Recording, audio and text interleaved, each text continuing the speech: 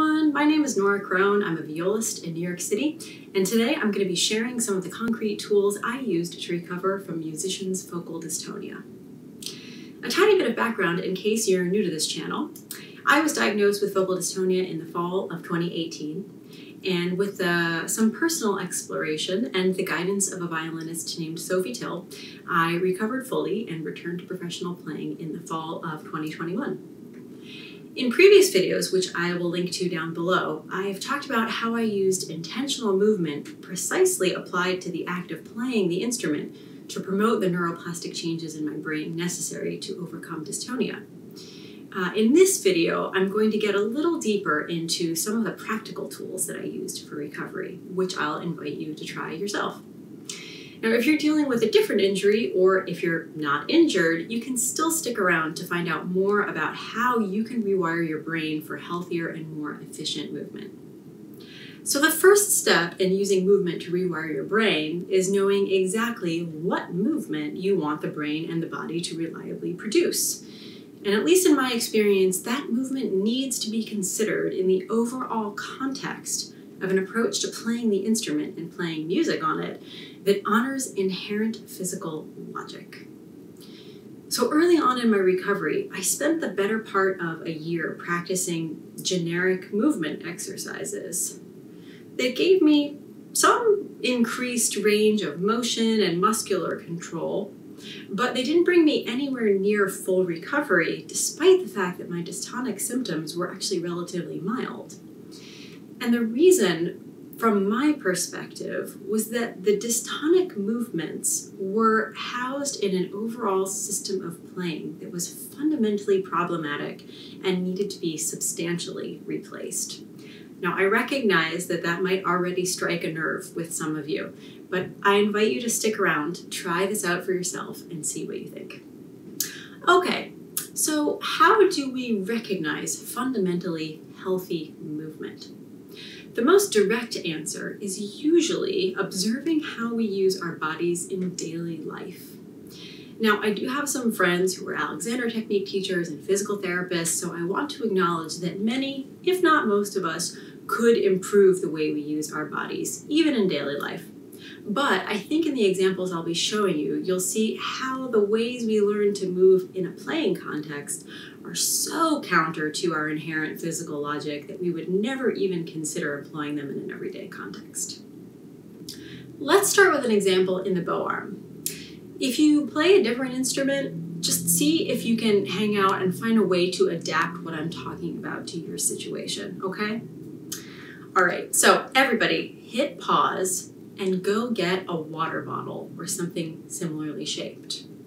Really, go get an object. I promise that you will get infinitely more out of this if you experience it directly. All right, you got it? Great. Okay, so hold the water bottle on the end with your left hand, and then let your right arm swing freely and plop it onto the water bottle. You can do it a few times.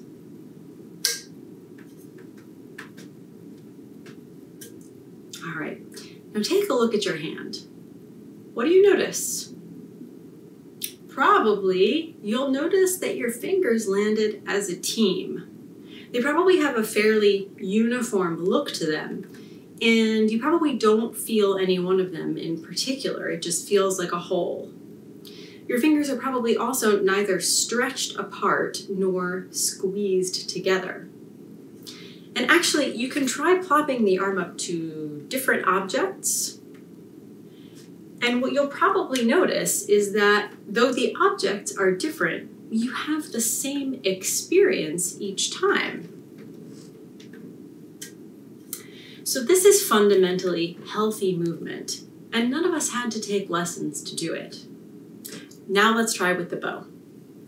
So hold it in the middle with the left hand, swing your right arm, and plop up to it, and see what you notice. Was it the same as with the bottle and the other objects? For many of us, as it was for me before I was introduced to the Till approach, it isn't the same experience at all. In contrast, for me, it used to feel like the bow was kind of mesmerizing my hand into producing a shape on the way to the bow. And this experience was even stronger in my left arm, which is where the dystonic symptoms were. So you might notice other things in addition to the arrangement of your fingers, like how they feel or how your palm feels. Does it feel stiff? Does it feel soft? Or what your shoulder may be doing. So the brain and body can be conditioned to respond automatically in all sorts of different unhelpful ways. You might notice emotional sensations like anxiety or irritation or a sense of trying hard. And with a lot of experience with this type of practice, you may even begin to perceive brain noise, sort of a sense of increased neural excitation. And at first, it can be really disconcerting to see this, that our brain, as a result of deep conditioning, is producing a pattern that we can't even necessarily deactivate right away, even when we want to. The good news is we had to teach ourselves how to move this way, and we can guide ourselves back to healthy movement too. Even better, since our brain and body like movement that feels good and makes sense, and we use it all the time in daily life, they become increasingly happy to go along with the process. So let's try it. Go back to your bottle and just throw your hand up there a few times, maybe, let's say 3 to 5 times. Notice how it feels, how it looks. And then try again with the bow, but ask your brain to give you the same experience that you had with the bottle.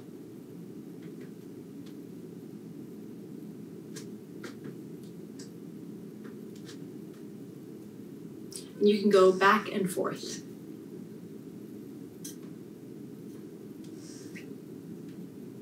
And actually, you may already be starting to notice a difference. I want to pause here and acknowledge that some of you may be thinking, but I can't hold a bow the same way I hold a bottle or a cup or a fork or a toothbrush, right? I mean, it's a special object with a special task. Don't I need to hold it in a special way?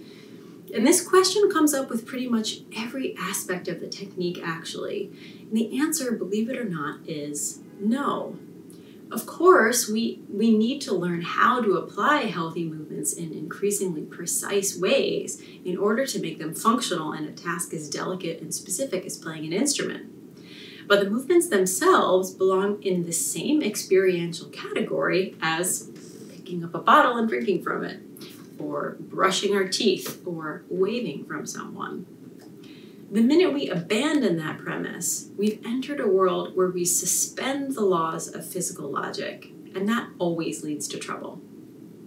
So the first tool for recovering this physical logic in relation to the instrument, which we've just explored, is observing how the body behaves and how we experience that movement in the brain with everyday objects. We can then go about transferring that experience from the object onto the instrument. So I used this tool pretty much constantly during my recovery, and I continue to use it, particularly for teaching. And what we did just now is one tiny example. You can really use your imagination and whatever objects you have around your house to guide the brain toward any functional movement that you're trying to develop. I have a friend who was preparing an orchestra audition while trying to move her brain through a really awful bow arm injury, and she practiced all of her excerpts with a carrot. No joke. Of course, understanding how we take a functional but relatively crude movement and turn it into music is a multi-step process that requires the guidance of someone who's been through it themselves, but it is absolutely possible. The second tool I want to introduce you to is a different kind of comparison between the two arms. Now, if you're dealing with, let's say, an embouchure issue, for instance, this might be more challenging to apply, but you can always try comparing your instrument and another object again, or comparing the action of preparing a note with a different action, like maybe whistling or blowing out a candle, for example. This time, we'll be working with the left arm, which actually means we're going to start with the right arm. This is going to be very strange. Are you ready? Okay. Grab your instrument and put it on the right side. I know, Obviously, your chin rest and your shoulder rest aren't in the correct place. It feels clumsy and weird. Yes. However, can you feel how natural and unforced the body and the brain are? There's nothing practiced about this, which is why it's actually a great place to observe functional movement. Okay, so now you're just going to hold on to the instrument with your left hand so it doesn't fall, and swing your right arm freely and just let it plop onto the instrument. Do that a few times. And you can go to different places. Probably what you'll notice is that it feels very free and unencumbered. I'm basically just looking at where I want the hand to land, and my brain is calculating where and how to send my arm so that my fingers and hand land as a team with a forearm behind them for support.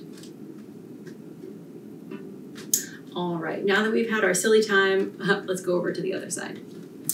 All right, so now we're gonna plop our instrument on our left shoulder. And the first question is, does it already feel different? And if so, you can start by just going back and forth between the right and the left. And repeating the same process that we did with the bottle and the bow. When you do it on the left side, consciously place your brain on the experience that you had on the right side and ask it to recreate that.